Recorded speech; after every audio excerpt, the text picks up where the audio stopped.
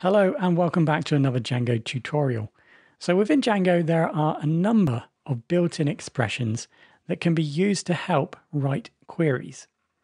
So they can offer great performance benefits as well as support and enable more complex computations.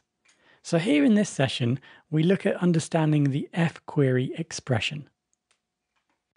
Okay, so let's take a look at a typical query example.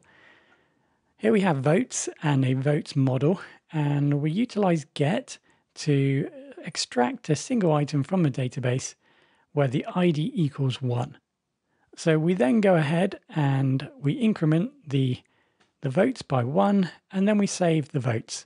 So here we're creating a query with two queries, or the cost of 2, in that we're utilizing get and save.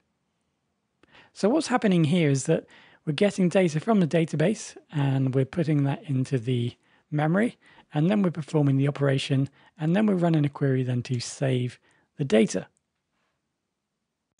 So this type of increment could be quite a popular and well-used type of feature within your application. And of course, once you start scaling this up, this can be quite costly, having all these query operations on your database. So let's first have a look at how we can implement the f expression into this simple example. So an f object represents the value of a model field or annotated column.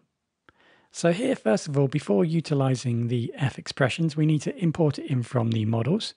So we do that by using from Django DB models import f. Now you can see from the example in green, the item that is changed. So here it represents the value of the model. So vote.total votes equals, and then the value. So here we have the f expression, and it's wrapped in the actual table field, and then we have the increment at the end. So the point and the key difference here is that the actual operation of incrementing is done on the database side. So Python doesn't actually get to see this or perform this operation on the, front end. So everything is done on the back end. All this operation utilizing the f expression is completed within the database. Or should I say, the actual computation is completed by the database. So let's just provide some clarity here. So we have to put the value of votes, total votes, in memory to then perform the operation and then to save it back in the database. So this is an example of the typical query that we might run.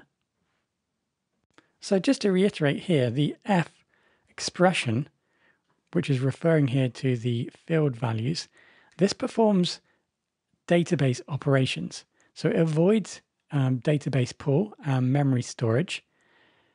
So the f object generates an encapsulated SQL expression, which then can be run, and the action can then be performed by the database.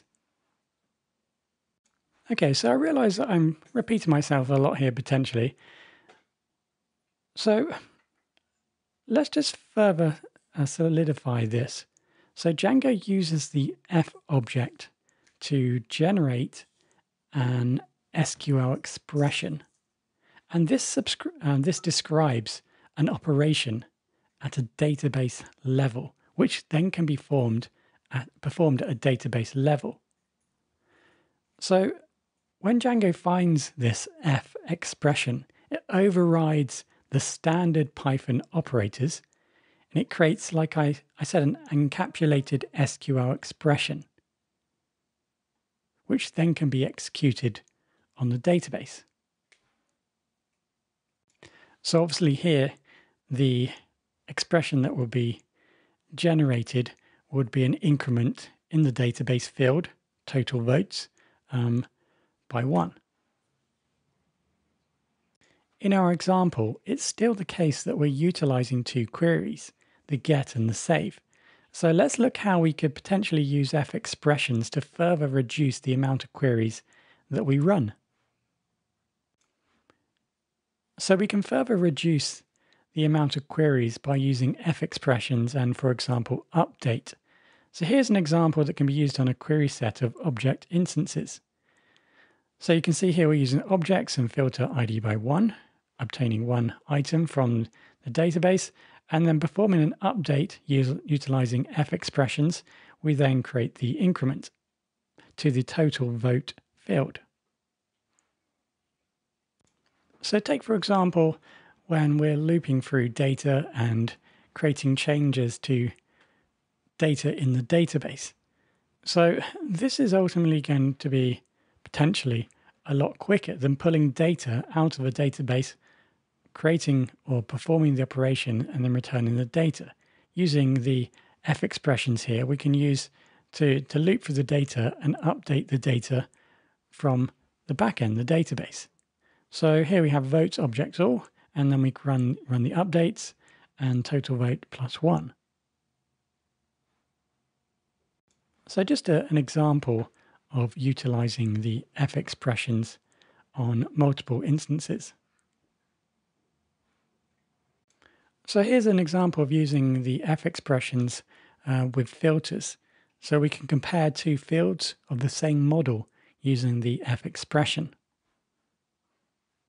So in this example, the instances of the f expression act as a reference to the model field within the query.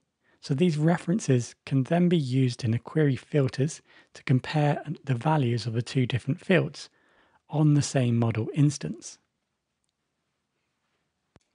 So to summarize then, at I guess a high level, the f expressions allow us to offload the work to the database.